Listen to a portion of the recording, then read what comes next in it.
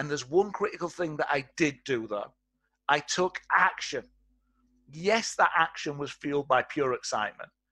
That's a good thing, because if I'd stopped to think about what I was going to say and about how I was going to say it, then I might have said nothing. I've got a saying, get in your head, you're dead. If I'd stopped to think in that way, I'd have been dead. I might have taught myself out of even speaking to Mark. You might do this with people in your life right now. And I might have said to myself, Aaron, who do you think you are? You've got no property experience. Why would Mark want to work with you? And all of those things were true. That's why taking action is more important than trying to get everything perfect. You might be a perfectionist. You might be someone who always wants things to be perfect.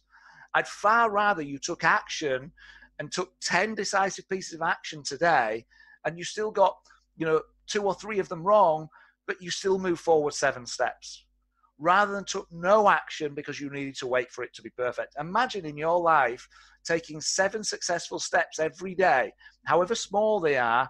In a week, that's another 49 steps beyond the person that waits for perfection. And the things that you get wrong, they're not going to be disasters. They're just going to be mistakes, and you learn from them. Whereas if you don't take action, you don't even get to learn and put it right later.